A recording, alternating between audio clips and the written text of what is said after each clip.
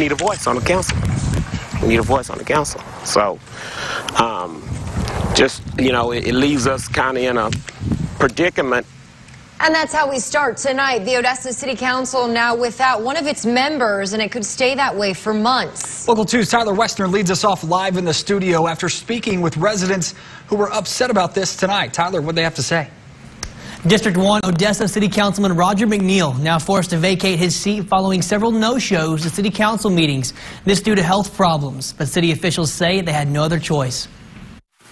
This empty seat on Odessa City Council now left vacant by District 1 Councilman Roger McNeil. Very sad to see him not return to the council because he's done an excellent job of representing his district. Here's a look at his district in South Odessa without a representative voice for what could be many months. Theoretically, it could be vacant all the way up till someone is elected to the position in November. Odessa City Manager Richard Morton says McNeil suffers from health issues, which caused him to miss more than 50% of the meetings in the past 6 months, violating a city ordinance, and by that law, his seat now becomes vacant. He was a great voice for the city. He was a great voice for his district. He looked out to the future. Odessa District 1 resident David Burdett says they need that voice represented. With him being absent, you know, they'll kind of leave us out. And that gives me concern because we have a lot of elderly in this area and a lot of people that's, you know, just trying to survive. Burdett tells me on the south side of town, they feel like they aren't treated as fairly as they should be. Has the city forgotten us?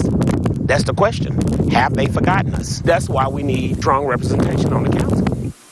McNeil was elected back in 2012, and Morton tells me they'll begin looking for a replacement immediately, but there's no timeline yet for filling that seat. Live in the studio, Tyler Westner, Local 2 News.